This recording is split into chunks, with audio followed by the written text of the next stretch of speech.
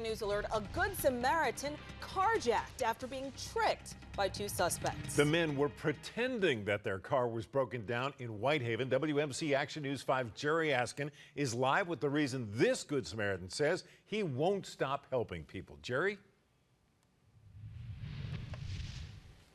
You try to be nice, help folks out. But apparently being nice got Leroy Jackson robbed and carjacked around 2:45 Monday afternoon. All he was doing was trying to help two men who were in the rain, stalled out and jumping off their car. Pulled over, help them.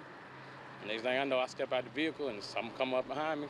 Say, you know what this is, get to walking. They stole his SUV. This happening as students at Hamilton High School right next door were in class. You wouldn't think it'd happen in daytime, you'd think it'd happen at night. Memphis police now searching for those bold robbers and Jackson's 2015 silver Dodge Ram.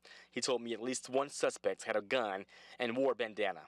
And get this, Jackson said after it all happened, he walked about 15 minutes in the rain down Elvis Presley Boulevard here to McLemore and Bellevue, where he flagged down police. So I'm still going lend a hand when I can.